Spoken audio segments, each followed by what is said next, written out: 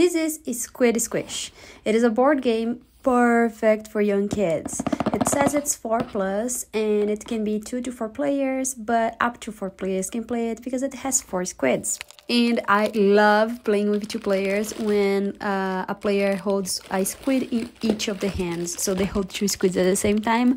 It is super duper fun and it can work on the hand-eye coordination and lots of skills over there that you need to be dealing with both hands at the same time.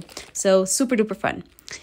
As you can see, each squid has a different color, is to represent the player, and I'm gonna open it with you all. I love this gifted collab. This one over here are the game instructions, which tells you how to set it up, so make sure that you have an area, it's 5x5, and you can use pillows or something to raise the edges of the play area. You can also use shoes and everything. We have been playing with lots of stuff. The very first one that I open over here is the blue one. As you can see, the bottom is a silicone material and the top part is a hard plastic. The balls are way lighter than I thought they would be. And they're not squishy, they are like a little squishy, but they're pretty solid. To put it back, you can push it like this in the air. But if you want to do it much easier, you just put the bottom on the floor.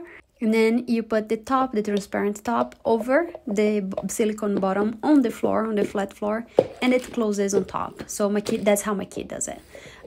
Over here, you can see it grabs and eats the little squid balls, super duper easy, and it's very fun to play with it. I love that we can see what we are catching through the transparent top. It almost reminds me of a little bit of a jellyfish. This is the red color. They are all the same and they all have the same amount of balls inside, the same amount of each of the colors, and they are very flexible on the bottom and hard on the top, and the balls are super duper light. I'm not joking, like I feel like if you blow on them they are gonna fly all the way across the room.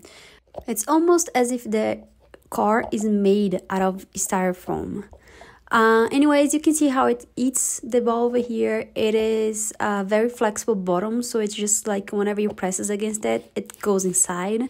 So it is easy enough for kids like 3, 4, 5 years old to grab it. And it comes with this deck of cards, which are pretty much the game modes and which balls you need to collect. So you can see the difficulty changes according to the color.